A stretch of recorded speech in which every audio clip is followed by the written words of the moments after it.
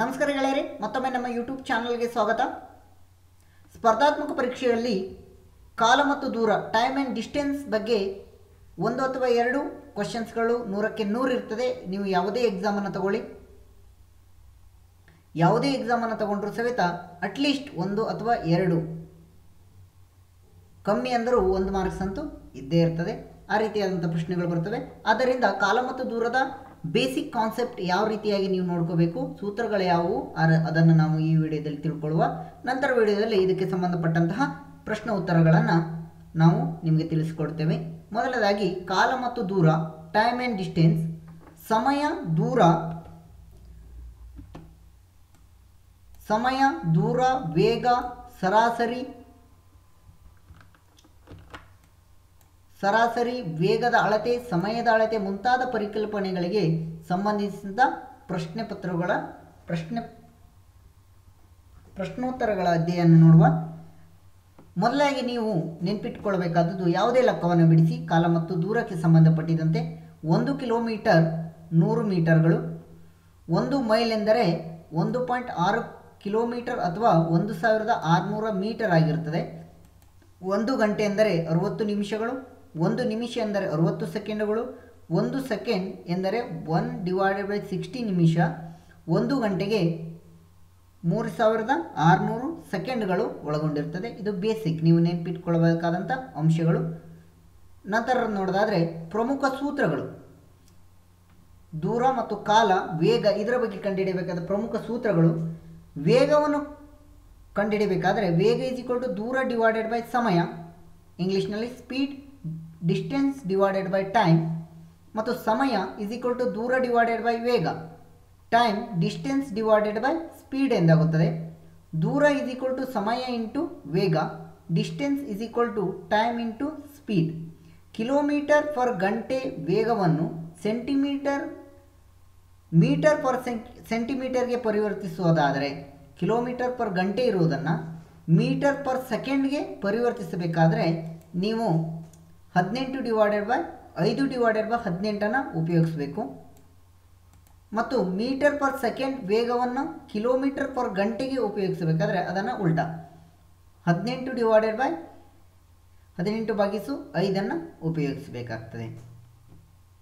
ಮತ್ತು ಡಿಸ್ಟೆನ್ಸ್ ಸಂಬಂಧಪಟ್ಟಂತೆ, ಡಿಸ್ಟೆನ್ಸ್ ಅಂದರೆ ಏನಪ್ಪ ಅಂದರೆ, ದೂರ ಎರಡು ನಿರ್ದಿಷ್ಟ ವಸ್ತುಗಳ ನಡುವೆ ಇರುವಂಥ ಅಂತರವನ್ನು, ಎರಡು ನಿರ್ದಿಷ್ಟ ವಸ್ತುಗಳಲ್ಲಿ ಇರುವಂಥ ಅಂತರವನ್ನು ದೂರ ಎಂದು ಕರೆಯುತ್ತಾರೆ. ವೇಗ ಯಾವುದೇ ವಸ್ತು ನಿರ್ದಿಷ್ಟ ಗುರಿಯ ಕಡೆಗೆ ನಿರ್ದಿಷ್ಟ ಸಮಯದಲ್ಲಿ ಚಲಿಸುವಂತಹ ದೂರವನ್ನು ಸ್ಪೀಡ್ ಎಂದು ಕರೆಯುತ್ತಾರೆ. ಅದನ್ನು ಕನ್ನಡದಲ್ಲಿ ವೇಗವೆಂದು ಕರೆಯಲಾಗುತ್ತದೆ. ಹಾಗಾದರೆ ಸೂತ್ರವನ್ನು ನೋಡಿಕೊಂಡಿದ್ರೆ, ವೇಗ = ದೂರ ಡಿವೈಡೆಡ್ ಬೈ ಸಮಯ, ಸಮಯ = ದೂರ ಡಿವೈಡೆಡ್ ಬೈ ವೇಗ. ವೇಗವನ್ನು ಹೊರಗೆ ತೆಗೆದಾಗ ದೂರ ಅಂಶದಲ್ಲಿರ್ತದೆ, ಸಮಯವನ್ನು ಹೊರಗೆ ತೆಗೆದಾಗ ದೂರವೂ ಕೂಡ ಅಂಶದಲ್ಲಿರ್ತದೆ. ಆದರೆ ಛೇದ ಮಾತ್ರ ಸಮಯ ಮತ್ತು ವೇಗವೆಂದು ನೀವು ಚೇಂಜ್ ಮಾಡಿಕೊಳ್ಬೇಕು. ದೂರವನ್ನು ಕಂಡುಹಿಡಬೇಕಾದ್ರೆ ಮಲ್ಟಿಪ್ಲಿಕೇಶನ್ ಮಾಡಬೇಕು, ವೇಗ ಮತ್ತು ಸಮಯವನ್ನು ಕಂಡುಹಿಡಬೇಕಾದ್ರೆ ಡಿವಿಷನ್ ಮಾಡಬೇಕು. ದೂರವನ್ನು ಕಂಡುಹಿಡಬೇಕಾದ್ರೆ ಮಲ್ಟಿಪ್ಲಿಕೇಶನ್ ಮಾಡಿದರೆ ನಿಮಗೆ ದೊರೆಯುತ್ತದೆ. ನಂತರ ಪ್ರಶ್ನೆ ಉತ್ತರಗಳನ್ನು ನೋಡಿದಾಗ, ಕುರಿ ತುಂಬಿದ ಲಾರಿ 690 ಕಿಲೋಮೀಟರ್ ಅಂತರವನ್ನು 30 ಸೆಕೆಂಡ್ಗಳಲ್ಲಿ ಕ್ರಮಿಸಿದರೆ ಲಾರಿ ಎಷ್ಟು ವೇಗವಾಗಿ ಚಲಿಸಿತು? ಬಿಡಿಸುವ ವಿಧಾನ, ಕೊಟ್ಟಿರುವ ಅಂಶಗಳನ್ನು ನೀವು ಸರಿಯಾಗಿ ಬರೆದುಕೊಳ್ಬೇಕು.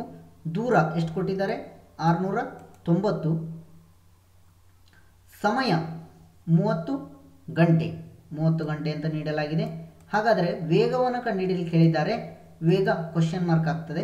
ನಿಮ್ಗೆ ಆಲ್ರೆಡಿ ವೇಗ ಸೂತ್ರ ಗೊತ್ತಿದೆ. ವೇಗ = ದೂರ ಡಿವೈಡೆಡ್ ಬೈ ಸಮಯ, 690/30 ಅಂದರೆ 0 ಕ್ಯಾನ್ಸಲ್ 0 ಕ್ಯಾನ್ಸಲ್, 3 1 3 2 3 3 23 ಇದರ ವೇಗವಾಗುತ್ತದೆ. ಆದ್ದರಿಂದ 23 ಕಿಲೋಮೀಟರ್ ಪರ್ ಗಂಟೆ ಇದಕ್ಕೆ ಸರಿಯಾದ ಉತ್ತರವಾಗಿರುತ್ತದೆ.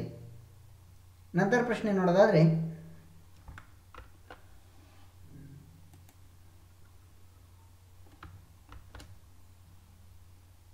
ಒಂದು ವಿಮಾನವು 750 ಕಿಲೋಮೀಟರ್ ಪರ್ ಗಂಟೆ ವೇಗದಲ್ಲಿ ಹಾರುತ್ತಲಿದೆ. 2 ಗಂಟೆ 30 ನಿಮಿಷಗಳಲ್ಲಿ ಅದು ಎಷ್ಟು ದೂರವನ್ನು ಕ್ರಮಿಸುತ್ತದೆ? ಇಲ್ಲಿ ಕೂಡ ದೂರವನ್ನು ಕಂಡುಹಿಡಿಯ ಕೇಳಿದ್ದಾರೆ.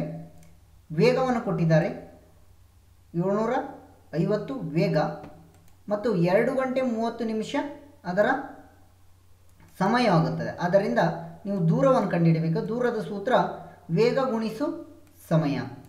ವೇಗ ಗುಣಿಸು ಸಮಯ ಆಗುತ್ತದೆ. ವೇಗ 750 ಕಿಲೋಮೀಟರ್ ಪರ್ ಗಂಟೆ, ಸಮಯ 2 ಗಂಟೆ 30 ನಿಮಿಷ ಇದೆ. ಇದನ್ನು ನೀವು 2.1/2 ಅಂದರೆ ಅರ್ಧ, 30 ನಿಮಿಷ ಅಂದರೆ ಅರ್ಧ ಅಂತ ತಗೊಂಡ್ರೆ ನಾವು 2.1/5 ಅದನ್ನು ನಾವು ಮಿಶ್ರ ಭಿನ್ನರಾಶಿಗೆ ಕನ್ವರ್ಟ್ ಮಾಡಿದಾಗ 2/4 ಇಲ್ಲಿ ಛೇದ ಮತ್ತು ಪೂರ್ಣಾಂಕವನ್ನು ಗುಣಿಸಿದರೆ 2/4 ಮತ್ತು ಅಂಶವನ್ನು ಸೇರಿಸಿದರೆ 4 + 1 5 5/, ಹಾಗೆ ಬರಬೇಕು 5/2 ಇದಕ್ಕೆ ವಿಷಮ ಭಿನ್ನರಾಶಿಯಾಗುತ್ತದೆ.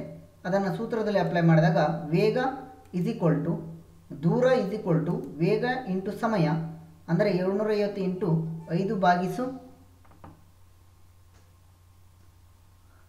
5/2 ನಾವು ಕಡ್ತವನ್ನು ಹೊಡೆದಾಗ 750 × 5 ಮಲ್ಟಿಪ್ಲಿಕೇಶನ್ ಮಾಡಿ 2ರಿಂದ ಭಾಗಿಸಿದಾಗ ನಮಗೆ 1875 ಕಿಲೋಮೀಟರ್ ಅದು ಕ್ರಮಿಸಿದಂತೆ ಆಗುತ್ತದೆ. ಆದ್ದರಿಂದ ಉತ್ತರ 1875 ಕಿಲೋಮೀಟರ್ ದೂರವನ್ನು ಕ್ರಮಿಸಿತು.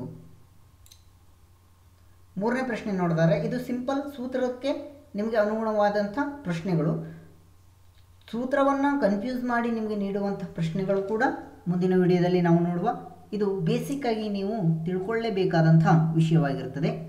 ರವಿ ಬೈಕ್ನಲ್ಲಿ 20 ಕಿಲೋಮೀಟರ್ ಪರ್ ಗಂಟೆಯ ವೇಗದಲ್ಲಿ 400 ಕಿಲೋಮೀಟರ್ ಅಂತರವನ್ನು ಕ್ರಮಿಸಲು ತೆಗೆದುಕೊಳ್ಳುವ ಅವಧಿ ಎಷ್ಟು? ಇಲ್ಲಿ ಅವಧಿಯನ್ನು ಕೇಳಿದ್ದಾರೆ. ಅಂದರೆ ಅವಧಿ ಎಂದರೆ ನಾವು ತಿಳ್ಕೋಬೇಕು ಸಮಯ ಅಂತ.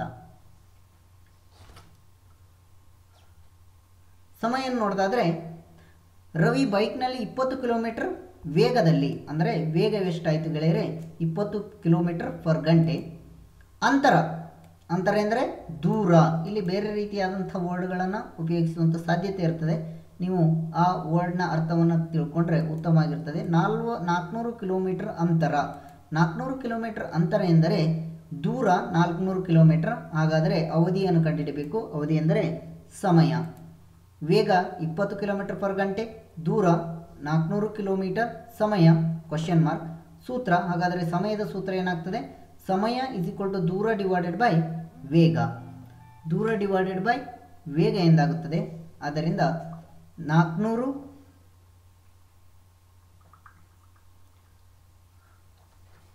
/ 20. 0 ಕ್ಯಾನ್ಸಲ್ 2 1 2 20 ಗಂಟೆ. ಸಮಯ ಅಂದರೆ 20 ಗಂಟೆಯನ್ನು ತೆಗೆದುಕೊಳ್ಳುತ್ತದೆ. ಅಂದರೆ ಸರಿಯಾದ ಉತ್ತರ 20 ಗಂಟೆಗಳು.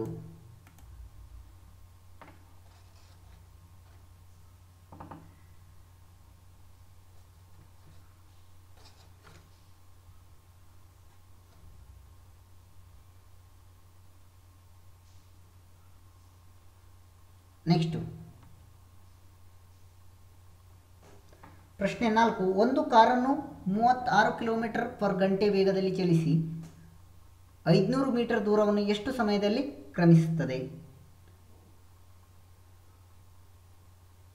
ಇಲ್ಲಿ 36 ಕಿಲೋಮೀಟರ್ ಗಂಟೆ ವೇಗದಲ್ಲಿ, ಅಂದರೆ ವೇಗ 36 ಕಿಲೋಮೀಟರ್, 500 ಮೀಟರ್ ದೂರವನ್ನು, 500 ಮೀಟರ್ ದೂರ ಏನಾಯಿತು? 500 ಮೀಟರ್ ಆಯಿತು. ಹಾಗಾದರೆ ಸಮಯವನ್ನು ಕಂಡುಹಿಡಬೇಕು.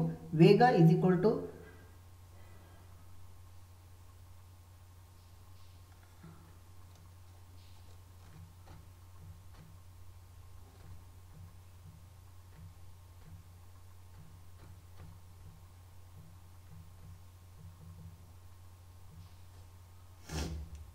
ಇಲ್ಲಿ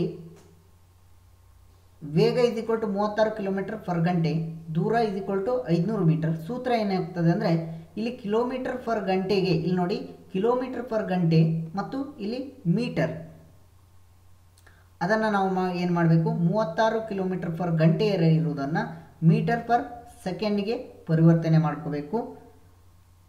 ಹಾಗಾದರೆ ಕಿಲೋಮೀಟರ್ ಪರ್ ಗಂಟೆ ಇಂದ ಮೀಟರ್ ಪರ್ ಗಂಟೆಗೆ ಪರಿವರ್ತಿಸುವುದು 36 × 5 / 18.